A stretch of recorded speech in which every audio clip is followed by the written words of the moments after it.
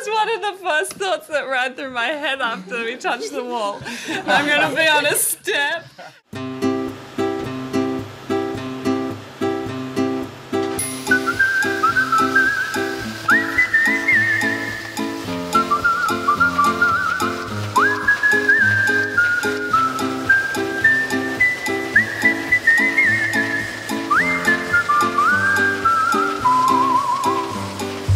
Once a medal is awarded in London, that image is sent to Australia Post. Their designers there will take that image, they'll put it into the stamp design and sheet lift, and then that image will then be sent to us via our link with Australia Post.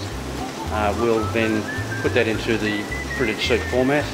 That will be sent back to Australia Post, that's approved, and then we go ahead and do the printing from that point forward. So we make plates, and then we print the job and it's delivered to Australia Post within 12 hours.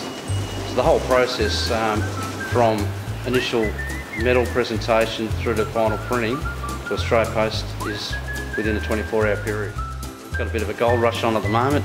It was a bit quiet the first week with only the one medal, but it's obviously been good the last couple of days where we've had the opportunity to print 3 and then obviously another couple next couple of days would be nice.